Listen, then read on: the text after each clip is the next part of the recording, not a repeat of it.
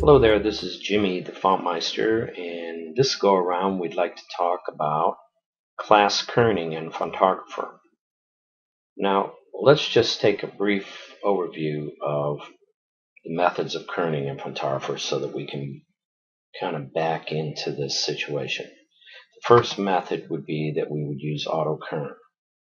If you use auto kern, you're going to be trusting that Fontographer will average all the characters by analyzing each glyph and kind of splitting the difference. So for most professional font designers don't really appreciate that. And there's just some fonts that it just can't work. Say you had a swash character like Trajan has the big fat stem on the letter capital R sticking out. That will not work with auto kerning. So there's just times when you can't use auto kerning. So for the average person, the average font, they're just going to use auto kern. But let's say you want to get into a little more detail. Of course, you know that you can come in here and you can manually kern in the metrics window by going to click on the second character and get the K line and just kern that thing to where it's pleasing to your eyes. Now you might notice down here the kerning value is minus 240. Let's just take a look here. What if I had another kern pair and I click on the 0 and I kern it, and what if I decided that minus 240 looks pretty good for the T as well? Well, as you can see, if I'm going to use this method, I'd have to come into the metrics window, since I don't like auto kerning, and then I'm either going to have to be dragging these characters around and manually visually kerning them, or let's say I get this brilliant idea to make my life easier by saying I'm going to use the same value for some of these characters. Well, even so, it would be, you're probably going to have to do all the vowels, A, W-A, W-E, W-I, W-O, T-A, T-I, T-O. So you can see that this is still not going to be a very friendly process. Okay, so now that we've got a little bit of an introduction, I want to show you why we want to talk about class kerning. So we go to the metrics window, Kerning Assistance, and you can see that we can say whatever you do to W-O, do the same thing to T-O. So then you'd only have to decide what your metrics are for W-O, and it will be automatically applied to T-O. And of course you could make several sets of pairs here. Now I want you to notice the link all checkbox means that if you later on made a change to W-O, it would automatically be applied to T-O. So generally you're going to want to have the link all checkbox checked. Notice that when you get this done, you could save it to a file. You could open up a completely different font and load that file into that font. So once you get started, it's a pretty good deal. One of the things I wanted to focus on during this video was the problem of entering special characters. Special characters have to have quotes around them, single quotes. It's what is known as delimiters, so that you can distinguish between characters. So let's say you had the single quote, you wanted to use it as in a kerning pair, you would have to put a single quote, and single quote, so that it's encased in single quotes. And let's say that you wanted to use a period in a kerning pair. You would have to put single quote, period, single quote. So as you can see, any special characters that you work on have to have single quotes. Also, if you're going to put a series of them, then you can put a comma. That's the next delimiter.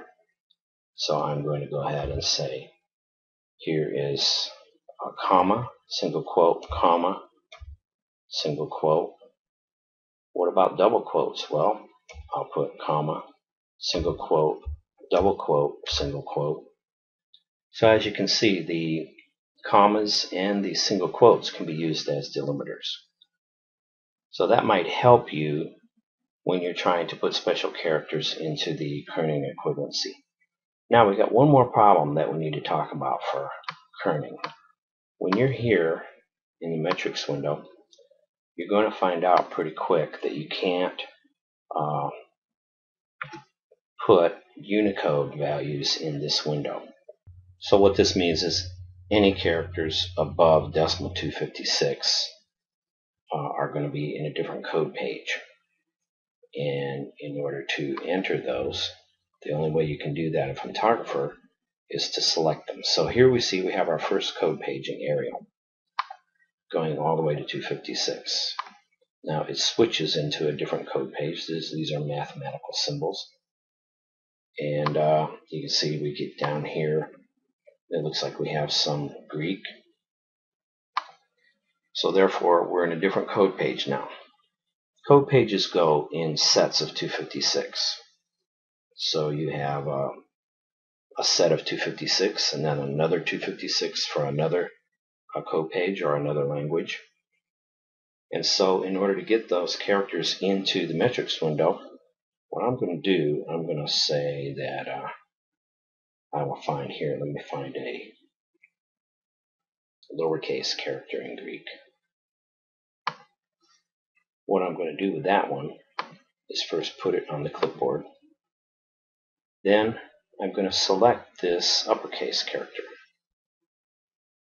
Let's do the sigma. Now if I go to the metrics window, open it, I'll automatically have that. Now the only way that I'm going to get the Unicode character in there is to paste it. I'm doing Control V or Command V on the Mac. So now I would be able to kern this once I could get it in here.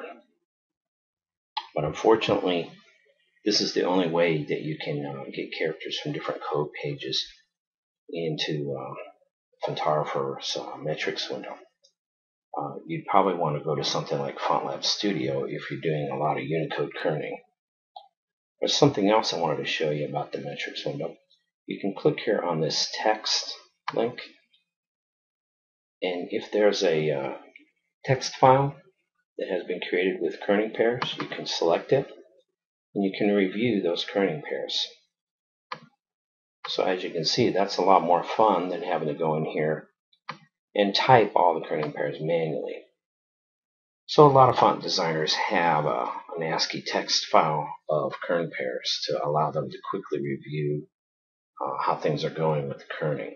Let's go back here to the metrics window and Kerning Assistance.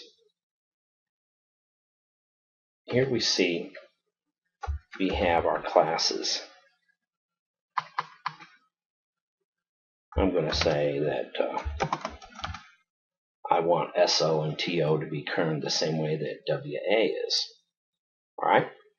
That is the extent of class kerning in Fontographer. Now, there are a lot more features that can be used with OpenType fonts. If you were to use FontLab Studio, you have quite a range of features to create class kerning for OpenType fonts, but that's the extent of the class kerning in Fontographer. So that ought to get you started on some of the tips and tricks of using class kerning in Fontographer. There's a lot more details in your user manual and in the Fontographer tech notes. And as always, let us know if there's some other topics you'd like to see covered in this series.